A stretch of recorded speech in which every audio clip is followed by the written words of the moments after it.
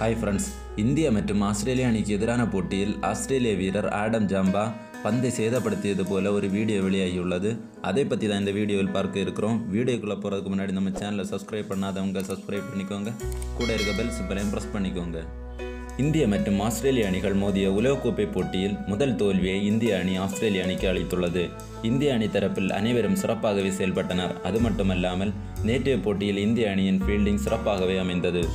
பரபரப்பான இந்த போட்டியில் 12வது ஓவரை வீசினார் ஆஸ்திரேலிய அணியின் சுழற்பந்து வீச்சாளரான ஆடம் ஜாம்பா. அந்த ஓவரில் பந்தை சேதப்படுத்துவது போல ஒரு வீடியோ வெளியாகி பரபரப்பை ஏற்படுத்தியுள்ளது. ஆனால் இந்த போட்டியில் ஆடம் ஜாம்பா பந்து வீச்சு பெரிய அளவில் சிறப்பாக இல்லை. விக்கெட் எடுப்பதற்காக பந்தை சேதப்படுத்தியிருக்கலாம் என்று தெரிகிறது.